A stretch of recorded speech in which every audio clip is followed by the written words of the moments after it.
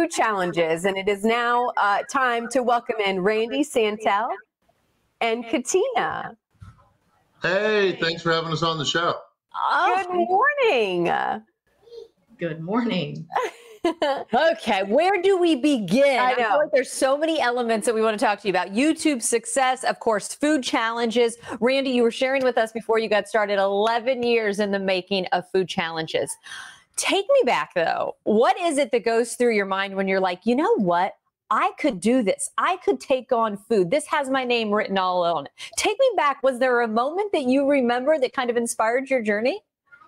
Pretty much for most competitive eaters or professional eaters, a lot of us started the same way. And actually, we have a very similar start kind of history. But back in 2010, I actually won a national body transformation contest I used to play college football, so I was a bit heavier, but then I got down to having a six-pack, and I submitted my photos, and I won this trip to New Zealand to appear on the show Spartacus. It was sponsored by Men's Health magazine. But then to celebrate, my friend who had helped me with the diet, he invited me to do a 28-inch pizza challenge in St. Louis, Missouri, where we're both from, and we ended up winning. We got a check for $500. We got the pizza for free, and everything just kind of went from there. And now I've got 947 food challenge wins in pretty much every major city of Florida, and then all 50 states, and then 37 countries. And now you're doing it with your girlfriend as well. So tell me, the competitive eater, I mean, that's like literally a professional title. How do you get that title, Katina? What was your journey into this? Basically, yeah, like you said, this is pretty similar. I started out in a bodybuilding show in April of 2019, actually. So I'm coming up on 2 years.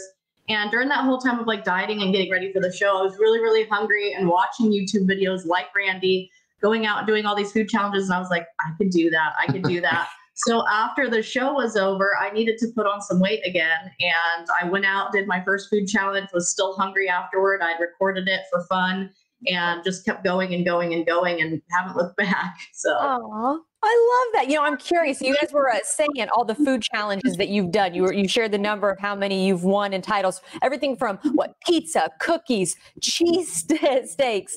You've really been able to do it all. Is there any food challenge that you're like, I don't want to do? Anything that's just like, no, that's too much, Randy? Pretty much spicy. There's a challenge in Sarasota that a lot of people wanted me to try because it was on Man versus Food, and I just said no to that. It's way too hot. If a challenge is too spicy, it kind of just ruins your body for like a day or two. And when I'm on my tours, I do a food challenge every day. So I'm not really able to take days off. But other than that, I'll eat pretty much anything. There's like 35 different types of food challenges, and I've done them all multiple times. Wow. Okay, talk about your time. Sure. You guys were just here because you travel all over the country to do this, but you were just here in the Tampa Bay area not too long ago. What are some of the highlights from your time here locally? Yeah, Florida is pretty much the one state that's just majorly open. So we decided to just spend 2 months down there just filming content for both of our channels. I was doing a challenge a day. She was doing about 3 to 4 a week. But what were your favorites? Favorite of the challenges, I actually really did enjoy Cookie Munchers in Tampa. That was delicious, a lot of fun. I kind of wish there was more time involved in the challenge to actually enjoy all the delicious cookies. But then I would say that doing the Richie cheesesteak up at Spring Hill was a lot of fun too. It was a really big event. Lots of people came out to support. It had that cool kind of small town community vibe. Really enjoyed that. My favorite was a unique one that we did. There's a St. Petersburg location, but I did it at the Lakewood Ranch location near Bradenton. But Pacific Counter, it was more like Pacific Island, like sushi burritos and stuff like that. It was like 9 pounds, finished off with a pineapple Dole Whip float. It was crazy. That was a big one. I would like that one. What was the most difficult challenge, would you say you've done? In the Tampa area or just in Florida? All over. I've done a couple challenges that were right around 9 to 9.5 pounds. And so what kind of food would you say is the most difficult? Say someone's interested and be like, I want to see if I can do this. What was the most difficult for you? Anything that's chewy. If there's a lot of crust on a pizza, that can be really difficult. You can get your jaw real sore. Yeah. Or whenever there's a lot of meat and it's overcooked, that can be really rough. Yeah. I've done like an 87-ounce steak in 15 minutes, but then I've also taken over an hour for a 72-ounce. It kind of depends on how they cook it. Interesting. We have about 30 seconds left. How can people follow you? Yeah. One of the great things about being on social media and YouTube like this is you can really interact, I think, with fans. I'm sure you have fun doing that as well. What's the best way people can see where your eating challenges take you next?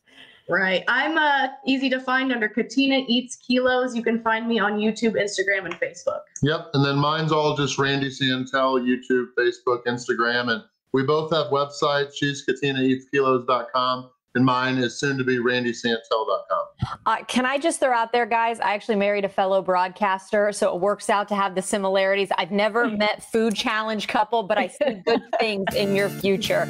People always talk about having a wedding cake challenge. We always laugh. Oh, you have to. You have to. It's perfect. Oh, you guys, it's so nice to meet you both. Yeah. Hey, thanks for having us on.